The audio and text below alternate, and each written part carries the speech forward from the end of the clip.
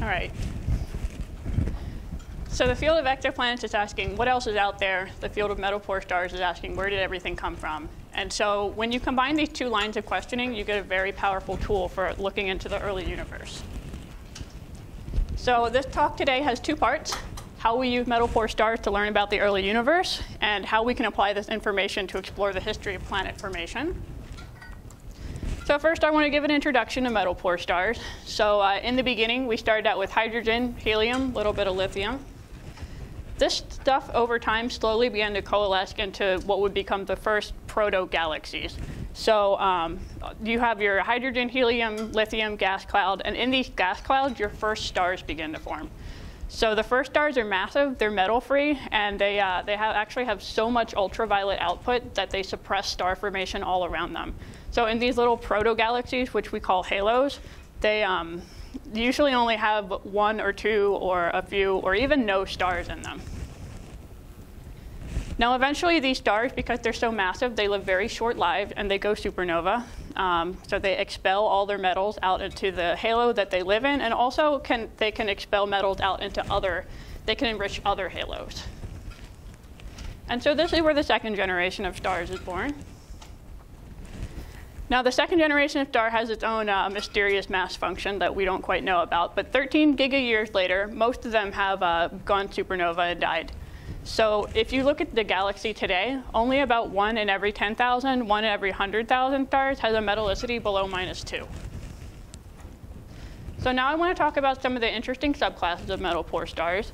So one such subclass is the carbon-enhanced metal-poor CEMP stars, which actually make up a fairly solid fraction of the percentage of metal-poor stars. And so 20% of stars below a metallicity of -2 are CEMP, and that number goes all the way up to 75% once you get the metallicity of -4. So carbon-enhanced metal-poor stars can also be enhanced in R process, in S process elements. They can be enhanced in both. They can be enhanced in neither. And so probably the best way to explain CEMP stars is to plot them in AC metallicity space. So we see that group 1 is all CMP-S stars. These are binary stars where their carbon and S process elements have been donated by a mass transfer binary. We have the group 2, which are CMP-no stars. And CMP-no stars are just kind of your standard CMP star. They're second generation, they're third generation. They're kind of a mix of generation. Now, your true second generation stars are your group 3 stars, because these are the stars that have the incredibly low metallicity. We've got Keller's star down at -8. We have all these stars down at like -5, -6, and they have extremely high carbon to iron ratios. So these are your true second generation stars, your second and third generation stars, and your mass transfer binaries. Another really important subclass is the R process enhanced stars. So these are identified by the europium content in them. 42% of metal-poor stars have a europium above 0.3. We call them R1. 7% of metal-poor stars have a europium abundance above 1. We call them R2. So because these stars are so important, we actually have a big collaboration dedicated to finding and exploring them called the R Process Alliance. So the goal of the R Process Alliance is to find new R1 and R2 stars to investigate the sites and the pathways of the R process. So far, we have sorry. Plot where you had the true second generation Yes. stars. So was that all the stars that are known? Yeah. Yeah. Okay. They're quite rare. Stars below -4 are just extraordinarily uncommon. I don't know what the number is, but it's definitely in the 1 in the millions. I must have been sleeping because I didn't know there was one. Oh, yeah, that was discovered in 2014 in the SkyMapper. No, And it's maybe. It's stood the test of time. It's really. Yeah. Yeah, it's a giant star. Its spectrum is a line. There are no iron lines in this star. The only way we know its metallicity is through some little blips of titanium. And it has a tremendous carbon feature. How were the other group 3 stars? So mostly good luck and photometry. So we start out with photometric estimates, and then we just start going through the most likely metal-poor stars, and sometimes we get really lucky. Yeah, so the R Process Alliance, our goal is to find R1 and R2 stars. So far, we have found 70 R2 stars. We had 3 data release papers over the last couple years. We have a couple papers detailing really in-depth R process abundance pattern. And we've also been investigating something called the actinide boost. So in all of our R process models, whether they're from supernovae or neutron star mergers, they all produce elements all the way up to thorium and uranium. And we actually have a very good grasp of how much that should be. And so we have a couple metal-poor stars, maybe between 5 and 10, that are actually super enhanced in these actinide elements. And that's just very strange. We don't know why that is. All we can do is try to keep collecting more stars and try to figure it out. So what are the purposes of metal-poor stars? What are they good for? So the key idea here is that they retain the abundances of their progenitor stars and the kinematics of their natal halos. So one thing we can explore is star formation channels. So the first generation of stars had, they were created by H2 gas cooling, which was very inefficient. It resulted in massive stars because it's so hard to fragment them. So this was responsible for the first generation. But the first generation of stars were prolific producers of carbon and oxygen. And so ionized carbon and unionized oxygen gas cooling, along with carbon and silicate dust cooling and molecular cooling, were responsible for the second generation and beyond. But what ratio of what cooling method produced what stars is kind of an unknown. We can also study early nucleosynthesis channels. So we have R process production via neutron star mergers, via supernovae, via some exotic supernovae like collapsars, magnetohydrodynamically driven jets, that kind of interesting stuff. And especially, we've had some really good recent progress on investigating the R process due to things like reticulum-2, which Alex discovered. Alex is not here today, but he discovered reticulum-2, which is a dwarf galaxy, which is extremely enriched in R process elements. And then we also had the neutron star merger, which I know a lot of Carnegie people were involved with. So that was really awesome and really helpful in identifying this is actually the real source. This is where R process elements are made. So this sort of highlights a need for more R process enriched metal-poor stars. And finally, galactic assembly is sort of another topic that we can explore with metal-poor stars. So stars that are associated with different kinematic populations can reveal accretion events, kind of like the Gaia sausage or the Gaia enceladus. They can also reveal the trajectory of smaller accreted satellites. And so for this, we just kind of need a lot of metal-poor stars. So I want to introduce my first paper, metal-poor star from the South African Large Telescope. So in this paper, we are basically giving a data release of kinematics and abundances for 220 metal-poor stars. That's quite a significant fraction of what is around right now. And so on the left, we have this nice diagram of energy versus angular momentum. And so highlighted here, we have outer halo. This is the Gaia sausage, and these are strongly bound disk stars. And then if you are somebody that works with or wants to work with SALT data, this is just sort of an example of the quality of some different features. Here's the carbon G band. Here's the main europium feature, barium, strontium. Very good quality spectra. What's the instrument that you're using? I'm just not familiar with SALT. Oh, the instrument? Yeah. Yeah, the high resolution spectrograph. Yeah, HRS. So probably the second most important data product of this paper is that I designed and implemented an IRAF pipeline to accommodate SALT's unique double-banded HRS. So you can see pretty clearly here that there's 2 bands that you have to work with when you're doing IRAF reduction. And this is because when you observe a star, you have 1 fiber on the star and you have 1 fiber on the sky. So this provides for very easy background reduction. So that requires a special pipeline. So I wrote it, and if you want to use it, contact me. We also discovered several rare and some not so rare subclasses of metal-poor stars, including 5 stars strongly enhanced in our process element, so R2 stars, 21 R1 stars, 15 CEMP stars, and 2 unusual stars, which are enhanced in both the R and the S process, as well as carbon.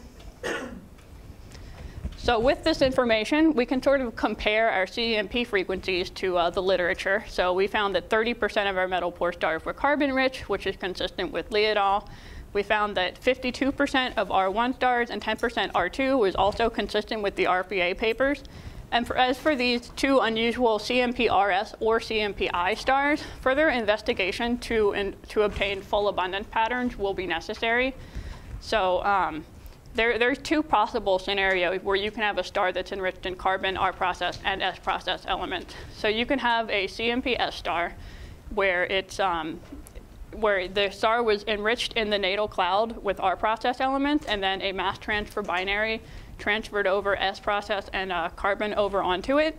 But there's also something called the intermediate neutron capture process that looks very similar. And unless we have the full abundance pattern, we can't really tell the difference between these scenarios. So further follow-up will focus on these 2 stars.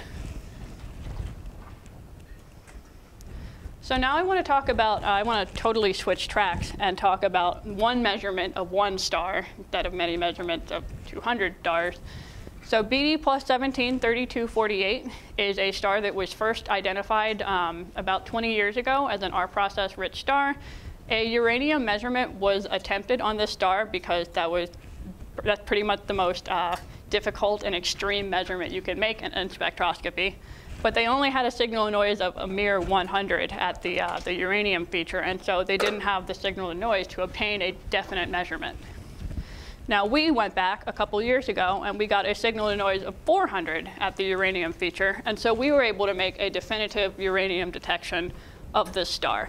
So this is only the 6th measurement of uranium ever made. It's the first measurement of uranium in an R1 star. And we also found some unusual actinide abundances. Because this is the sun's R process, it goes from thorium to uranium, just like this. And you can see that this thorium and uranium kind of fit the pattern, but they really shouldn't, because this is an old star. And so the thorium and uranium has decayed over time. And so these blue dots, the former measurement, are where you would expect it to be. And the red dots, our measurement, are way higher. So we have classified it as an actinide boost star. Now here's the actual measurement. Go ahead and pick it apart in your mind. So here's the 1 angstrom window. You have this iron line and this iron line. It's close to a neodymium feature. There's also some CN in here. And this is the uranium feature. Now if we blow this up, we see that this gray line up here is where you have no uranium detectable. And we can see pretty clearly that the data does not fit this line. So what we have done is we have taken the upper and the lower limit of what fits the data and just taken the average of that value.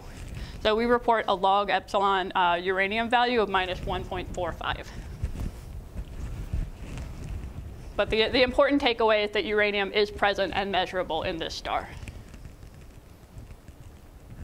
And so finally, I want to talk about my last paper, which is our process elements as a tracer of supernovae activity in accreted satellites. So crucially, while kinematic can tell you that a star belongs to an accreted satellite, the abundances combined with the kinematic can tell you more about the actual system itself that it belonged to.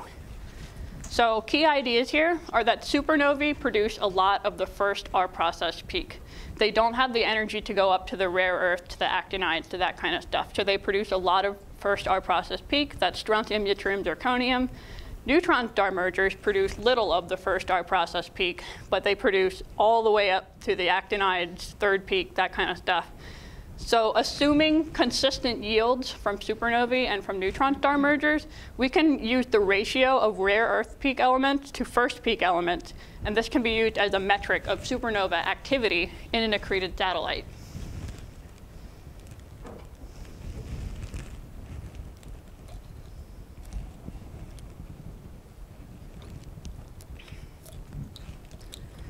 So to sort of clarify this image, I'm just going to overlay my cartoon on it. This is what's happening. So when you take a whole subset of metal-poor stars, those which are not enhanced in our process, those which are moderately enhanced, and those which are strongly enhanced, and you take their abundance patterns and you normalize it to europium so that the rare Earth peak elements are the same for all of these stars, this is consistent, this is not. So the strontium, yttrium, zirconium abundances is drastically different when you normalize to the rare Earth elements.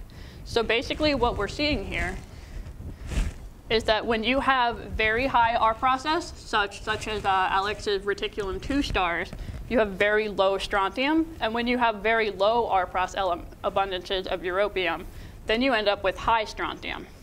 So why is that the case? So this is the scenario that we lay out in our paper.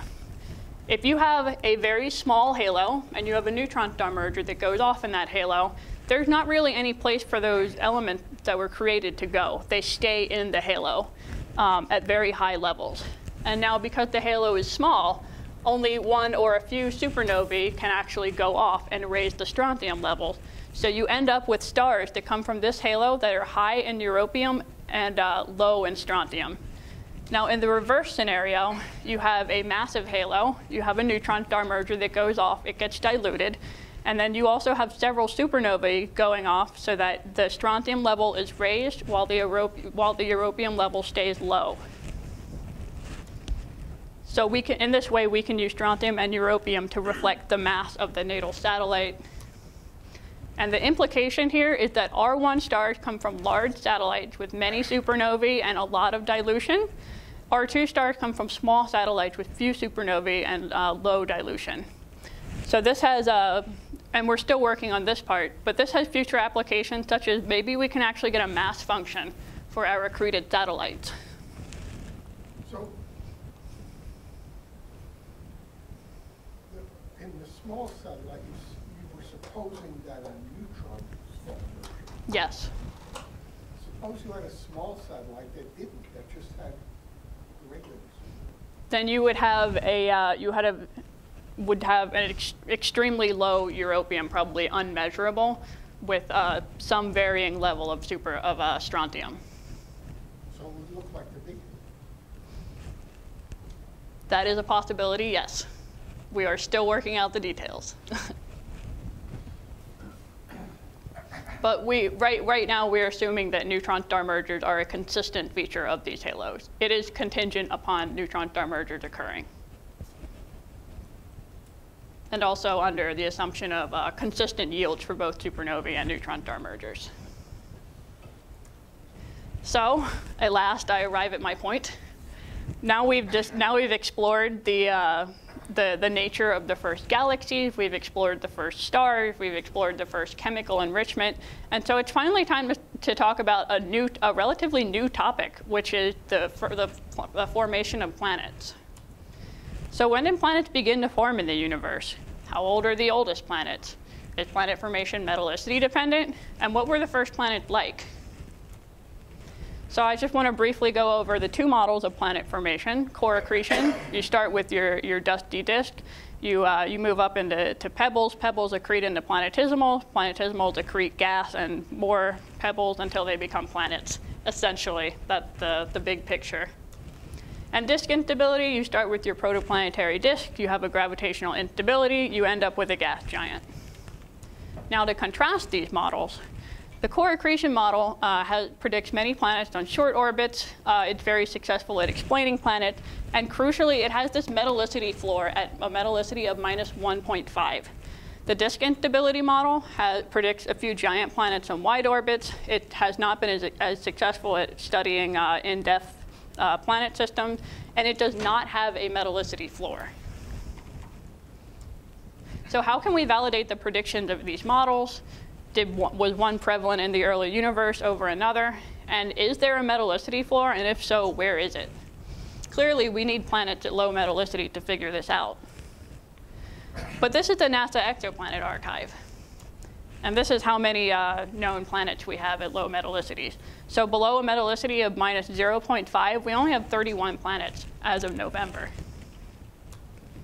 A large-scale survey of metal-poor stars together with a large light curve database is clearly necessary. So which is why I'm introducing SEAMSTRESS, the search for exoplanets around metal-poor stars with TESS. So here's our overall strategy. We want to get a lot of metal-poor stars. We cross-match with TESS, inspect the light curves, identify planet candidates, obtain observing time for vetting, we measure, and then finally we will work with modelers to understand the composition and the formation scenarios. So that first step is to actually start with a large sample of metal-poor stars. So Ani Chidi of MIT used the SkyMapper Southern Survey to estimate photometric metallicities for over 250 million stars in the southern hemisphere. This work is in prep. And out of this sample, 35,000 turned out to be metallicity below minus 0.5 and dwarfs as well, and bright.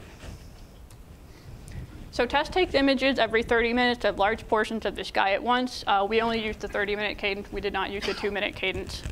And it has light curve for all bright stars in the southern hemisphere. It's currently working on the northern hemisphere. This archive is publicly available through MAST and through the Python applet Eleanor, which was cross-matched with so we did not use Eleanor, but we cross-matched Ani Chidi's metal-poor star catalog with TESS, and this resulted in 28,000 stars. So Chelsea Huang of MIT ran the Boxley squared algorithm on the catalog to search for strong and repeating signals, and we came out with 3,200 light curves. This also included every single eclipsing binary in the southern hemisphere. So these were inspected individually and vetted by myself, Chelsea, and Jason Dittman, also at MIT. This resulted in 41 planet candidates and 41 planet candidates around metal-poor hosts. So this is just a really nice example of a light curve. You can see clearly transits here, here, here. And once you make the phase-folded light curve, once you stack all of those transit events on top of one another, you actually get this really nice light curve, which I will talk a little bit about later. So because single transits can't be identified by an algorithm which is searching for multiple transits, we also enlisted the help of Saul Rappaport's team of amateur astronomers to go through all 28,000 light curves by eye, one by one, and they discovered 7 more planet candidates for us. Here's a nice example of a single transit that BLS would not have picked up. So our results are that we found 48 planet candidates below a metallicity of minus 0.5. And 8 of these metallicities are actually lower than any value in the literature. This belongs to Captain Star, which has a metallicity of minus 0.89. So we have 8 stars below that limit. And we also have, very excitingly, we have 2 metallicities lower than the predicted core accretion floor, which is at minus 1.5. So we have 2 stars that are at a metallicity of minus 2.28 and minus 2.18. So at face value, surely some of these will turn out to be false positive, but at face value, this implies that the core accretion model is either not operating at low metallicity or that the floor is nuanced. And maybe we need to take into account more elements than iron when we think about the metallicity floor. Can you give us just an idea of why there is that limit associated with core accretion? Is it one of the steps from metals to this and that doesn't happen when you go below that? How does that come out of the model? We are not sure. We want to validate these planets first and then start to ask questions about what's going on. Oh, is it just an empirical thing, or did somebody actually predict there should be a floor? So the core accretion model does have a theoretical limit at minus 1.5. Is that because there's just insufficient dust to be accreting? It has to do with both the temperature of the disk and the amount of material in it. And that's not my field. I'm a metal-poor star person, but that's what I understand to be the case. So, how I don't mean to call into question, but how reliable or what's the error on the SkyMapper metallicities that you're using to make your catalog? So we do have errors for all these metallicities. They're usually in the range of 0.1 to 0.2 dex. We will be obtaining spectroscopic confirmation of all of these stars. And totally by serendipity, we just found this really great case of a single transit. It's the longest period planet candidate discovered in TESS yet. And so I've been working with Steven Villanueva and Sam Quinn to sort of figure out what's going on here. And so according to their models, this is a Jupiter mass planet with a period of 1.33 years. So this is a Jupiter that's orbiting between the orbits of Earth and Mars. And it's really exciting because this could actually be a solar analog system at low metallicity. So this could have interior planets, it could have a Saturn, it could have it could closely resemble our solar system. So this is really something we're going to be keeping an eye on. What kind of stars? Oh, this is just a G star. It's around 5,500 to 6,000. Yeah, it's not an M dwarf. So what's next for us is vetting. We're going to be using KELT as well as whatever NOAO has become. I forget the acronym now. Resources in the coming year. So we're going to be doing photometry to check for visual binaries, and we're going to be doing some non-precise radial velocity to deal with, to make sure that we're eliminating spectroscopic binaries. And then we will be getting precision radial velocity measurements. We got one night this semester to study that candidate that I was talking about earlier with the nice light curve. So that was PI'd by Anna Frabel and Sarah Seeger, and then Joanna and I will be doing the hard work on it. And we will also be getting spectroscopic follow-up of all of our PC candidates, whether they turn out to be false positives or not, just to measure, to confirm that metallicity, and also to measure elemental abundances of planetary building blocks like carbon, oxygen, silicon, that kind of stuff, so that we can begin to work with modelers to understand what these planets are made out of, how that is related to their host star, and things like that. Final disclaimer, it's likely that some of these candidates will turn out to be false positive, but that's okay. So even if everything turns out to be a false positive, that still tells us something about the nature of planet formation. Maybe there is a metallicity floor that's higher than we thought it was. Maybe all of our planets turn out to be actual planets and not just false positive. And then, maybe we have this crazy low metallicity floor that we really need to look into. Maybe the disk instability model is operating there. Maybe it's, some strange version of core accretion. Yeah. So, in conclusion, metal-poor stars are crucial for exploring the early universe, which now includes planet formation. Check out my recent papers for new metal-poor stars, the 6th ever measurement of uranium, and insight into accreted satellite masses. And keep an eye out for SEAMSTRESS and our 48 new planet candidates at metallicities as low as minus 2.28, vetting, mass determination, and collaboration with modelers to come. Thank you.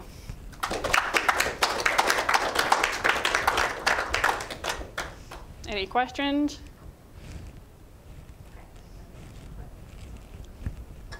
Okay.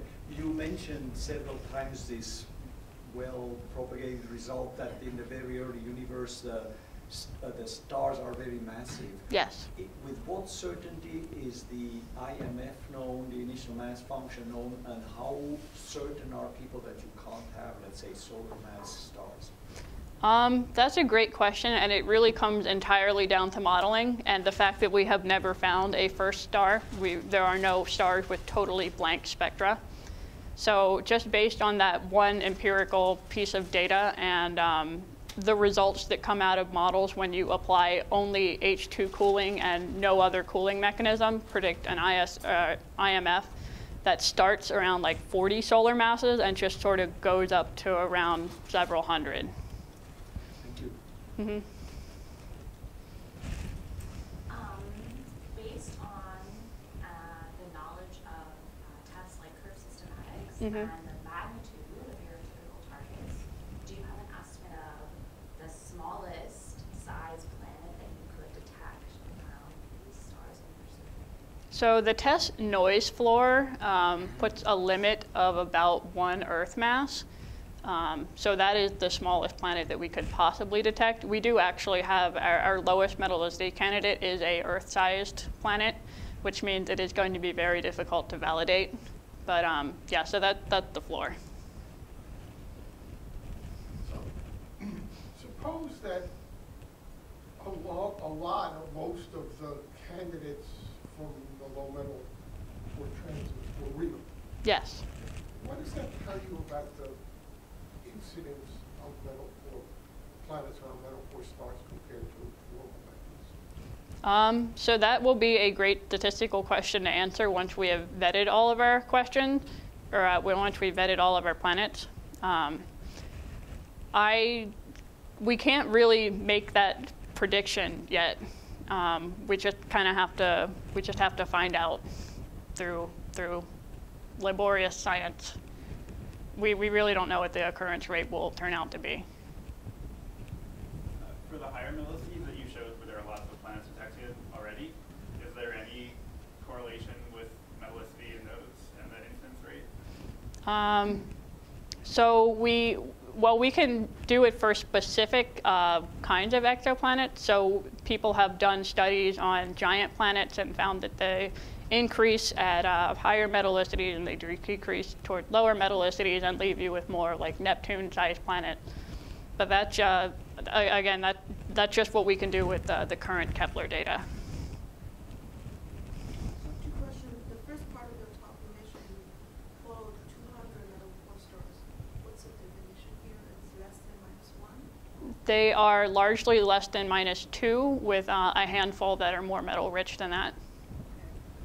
Second question. So, in order to do any of the statistical study, I think we need to understand the